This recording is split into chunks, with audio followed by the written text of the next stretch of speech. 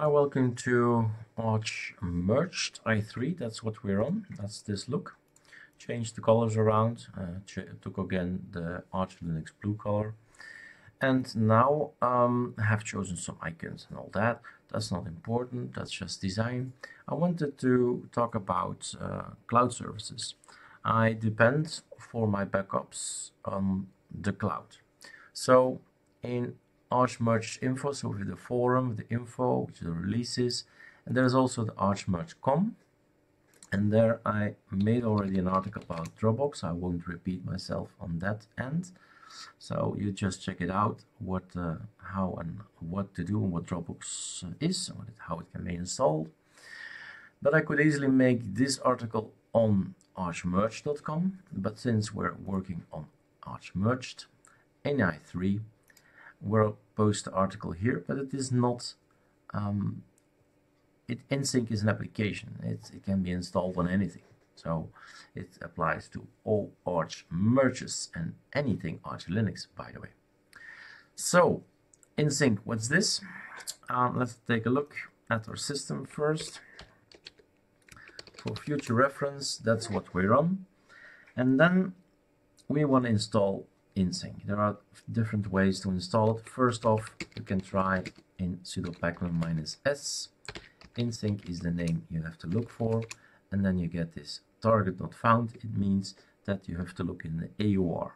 Packer is a way to find something on the AUR. So 0 is the article or the number I should put in, 0. But there is Control-C. There is also Packer you can use. It's up to you what you use. Let's make the mistake. He wants something from me. He wants to know what should I do with it, install it or synchronize it, and then proceed with installation. No. What else? You can have yaourt and then say insync, and then I have to type number 1 in this case. Control-C, don't want that either. There are others. I don't know if we have included them. Yeah, we've included aliases. We can use PKS, which is going to be yaourt -s, no confirm. And the other one is just updating things, updating the yaourt or the AUR as well. So we could type in PKS, and that's actually going to say install with yaourt and don't ask for confirmations all the time. So it's up to you to decide if you're going to use that one or you're going to use the standard alias one, the standard yaourt one. But in this case, when you use it, we just can keep off from our keyboard and just wait until everything is installed. It's just easy that way. At some point after 30 installations, you trust that the package of insync is working. He's going to compress the package. There are some patches he's going to do. You can always scroll up and take a look where is he writing everything. He's writing user share application. Some icons he's going to put in the lib, user lib library. He's going to put something there. And okay, in the end, we'll have to wait till the compressing is done. Let's not waste any precious YouTube time and pause it here. Everything is compressed, everything is installed. Nobody asked me anything, and that's why, because we use the alias, and the alias was PKS, this one. The other ones are for updating. This is updating without the AUR, and this is updating everything, AUR included. All right, so insync is installed. What's next? Insync should be started. So man insync is always a good way to start your, how do you say that, your investigation, your finding out how to work with it. So you can quit it, you can pause it, resume syncing, set auto start, start. Start insync. That's the thing I want. Q. Quit. Insync. Start. Then we have to wait, and we can wait a very long time. Why is insync not working? what's happening to insync. We should see here an icon. And that's what I told you in one of the other tutorials. Super Shift D. Qt config Qt4. Let's maximize this one. Is my keyboard screen keys? Nope, not screen key. It's not on Erik. This insync start is not working. Why is it not starting? It's working because there's a bug and we have to fix it. You have to help him. You go to this program with Super Shift D. We went to, oh sorry, that's the Q. Let's go again. So Super Shift D and Qt config, that's the one we need. We're gonna maximize this one with Super F, and then this is the problem. This is the problem. If you choose anything else but GTK plus and save it with this thing and then try again, we closed it up. So insync start, wonder oh wonder, there you have it.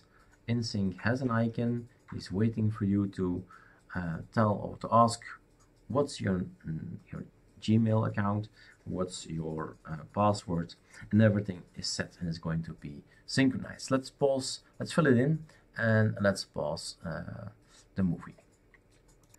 Okay, the login, so the password session and all that has passed.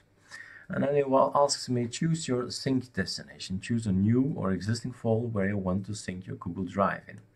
Now I don't like this name. This is not a nice name for my folder. So I'm gonna go inside here and ask him to use my insync folder that I just create. And whoops, where is he gone? Let's see what he did. Oh yeah, is killed, it's gone. So we just wake him up again like this.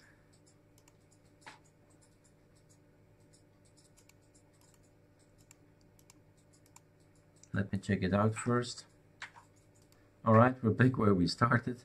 So change folder, Erik, insync has been created, choose, and then finish, and then close.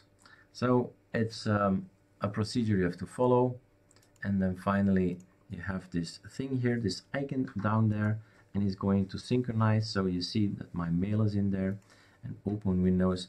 I'm gonna stop this, of course. This is a virtual box, but he wants to progress. That's the progress we see. So everything is going to be downloaded. A lot of gigabytes of stuff. So no, please stop with it. So, but eventually, what happens is that where's main sync? Everything that's on my Google Drive, even the Google Photos, everything will be synced from the Google Drive to my system. And that's how insync works. It's pretty neat, and I can only recommend it. I hear people losing data and asking, why do you clean install? Clean install is always better in Windows, in Mac, in Linux, it doesn't matter. It's always better to start fresh, and then I get my Dropbox in, I get my insync in, maybe the OneDrive in. I don't know where you keep your data, but it's one of the ways I work. It's my workflow. It shouldn't be your workflow, but think about it. It's an interesting thing. It's insync, and well, it works, and I do think we have to pay for it a little bit. I don't know, don't recall. Anyway, I'm paying for my Google Drive, that's for sure, but insync I cannot recall. But it wasn't, if it was paid, it was not much money. Let's have a look, because otherwise you'll stay with questions. Was it insync.com? I don't know. No, I guess not.